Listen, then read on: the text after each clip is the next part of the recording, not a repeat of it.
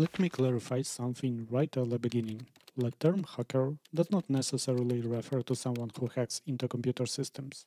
Hacker is someone who is highly skilled and proficient in working with software and computer systems. Over time, the meaning of the word hacker has evolved, and it has become more closely associated with computer hacking since the late 20th century. People have always wanted to get into where they are not allowed. The forbidden fruit has always remained sweet. The concept of hacking has to become too romanticized to be true. Initially, this is the person who programs with enthusiasm. If you ask the question, how does a hacker differ from a general mass of programmers? The answer will be clear. A hacker has a deeper understanding of the structure of the systems he works with. You can of course immediately rush to study the different attack types, install Kali Linux with a lot of ready-made tools, but it will look exactly the same way as you pull the monkey behind the wheel of the car. And to be honest, you cannot bypass the program's protection without disassembling its code. You cannot connect to the server unnoticed without understanding how internet protocols and operating system work. Using ready-made tools without knowledge in order to upset the balance of this world is not hacking, it's fraud. Okay, I explained it as best as I could. Based on this vision, we are now creating a list of books. You may ask what books we are talking about in the era of the video content. YouTube can replace any source of information. Yes, it can easily make you an ordinary programmer, but hacker never. The more complex the information, the fewer people know it. The fewer people teach it, then even fewer people teach it in the way in which it can be absorbed by an ordinary person who does not understand the profession. So books are still the only source of information stored in themselves in depth, in relatively simple words. Their choice is determined by criteria area of knowledge without which all the other IT areas are meaningless. For ease of perception, let's divide them into 7 main parts, throwing out all that unnecessary. These are programming languages, computer architecture, networks, algorithms and data structures, cryptography, administration of operating systems, and separate point file format devices. Why? Let's talk about this at the very end. This does not include such technical things as 3D graphics, compilers, or such non-technical things as social engineering and other areas that at the beginning of the journey will only erase a lot of questions to which you simply will not find the answer until you go through all the previous topics. Among all these areas, programming languages are the only thing that YouTube is able to cover completely, replacing books. That's why we skip this area. I focus on the next steps that come after languages because it is these next steps that will allow you to become whoever you want in IT. By focusing only on learning languages, we will not achieve anything because without knowledge of the internal elements of the rest of the topics, the programming language in hands of the hacker is useless. Internal elements here are dozens of subtopics for other topic. Their depth is limitless. Many of them can be safely placed in a separate category, if it makes sense for you. Specifically for some, it will be important to understand the weak points of the network protocol to ensure security. For another, it will be critically important to understand the assembler in order to disassemble the programs. For another one, it is important to understand neural networks for your own experiments. Depending on this, the emphasis of learning will be shifted for each of you, but all the basic books, the whole basic path that every beginners begin, is almost the same. Initially, all these shifts are not present, and our main task is to master the basic things so that starting from them, everyone can independently choose their own future path.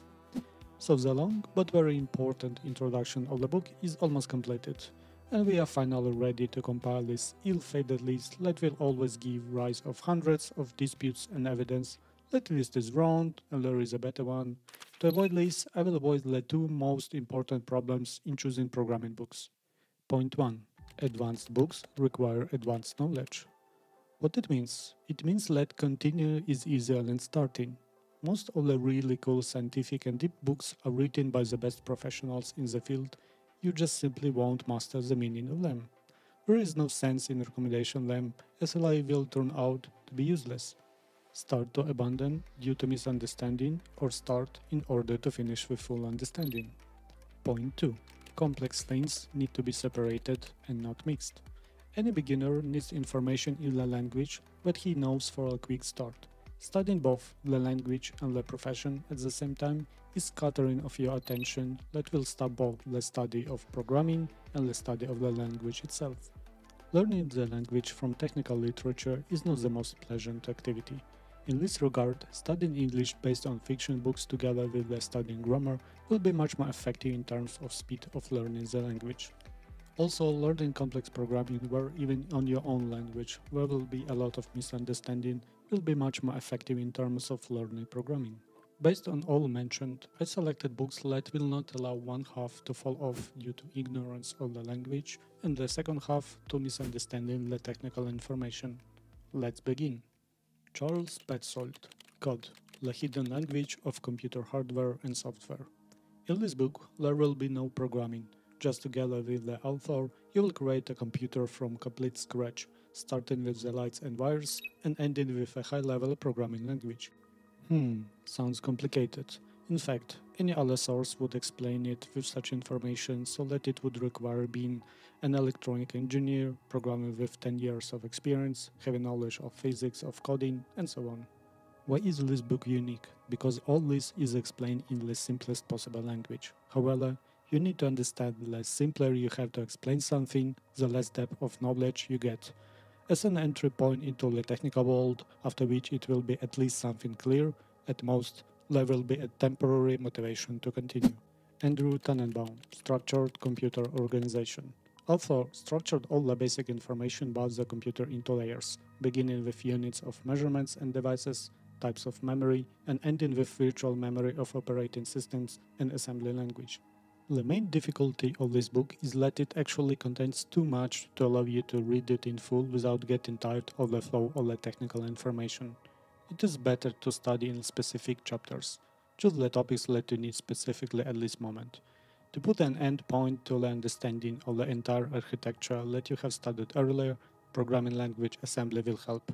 The secret of its success is practice. What we previously only imagined in our heads, now you can feel in your hands. Low-level processor commands will give you the maximum idea of the work of any high-level program from the point of view of storing it in memory and executed step by step by processor. This knowledge is a direct path to disassembling. Andrew Tanenbaum, David Weatherall, Computer Networks. Computer networks are imprinted in many areas of programming, including networks. The main plus is exactly the same in his previous book.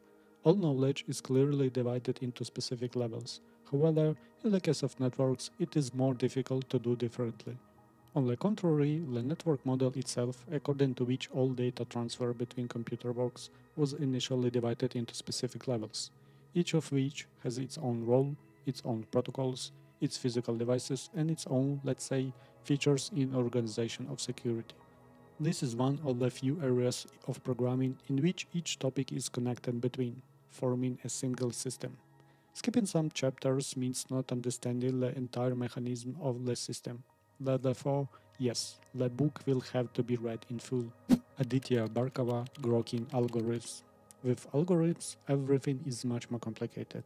This is a pure puzzle that is almost impossible to explain in simple language. And few people have the desire to understand this on their own. This is the goal of these write complex books in simple language. This in turn requires a strong simplification of technical details that would be undesirable to simplify. The book describes basic algorithms, recursion, search, sorting, and so on. The so-called classic on which more complex structures are built. Here is more important to understand that this book is a vision.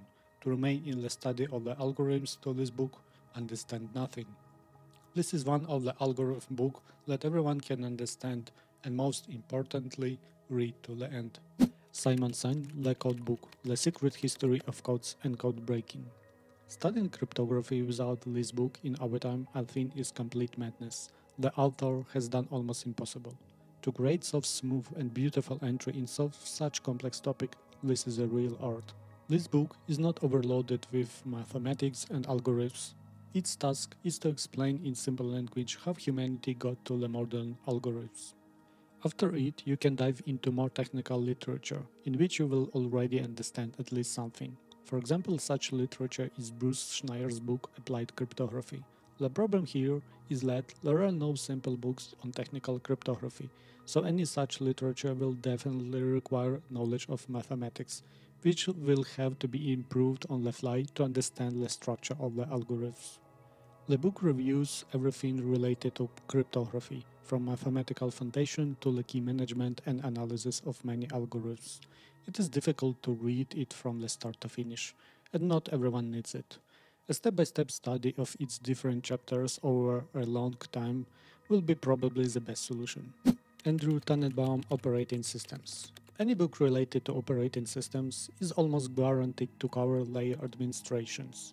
Using the capabilities of the operating system without describing its structure. Using this book, you won't be able to write your own operating system from scratch, but you will be able to learn a lot about the theoretical implementation of its part, from processes and threads to virtual memory and implementation of file systems. Next book, called Unix Linux System Administration's Guide. As many as 5 authors at once. The overwhelming number of servers running on Unix systems and the ability to administrate them. This is in principle the basic skill of any programmer that does not need discussion. This book touches on almost all aspects of system administration from a practical point of view and deservedly is one of the best in its field. The remaining books will revolve around the section with the file device. The fact is that the most important vulnerability is always where the user is located.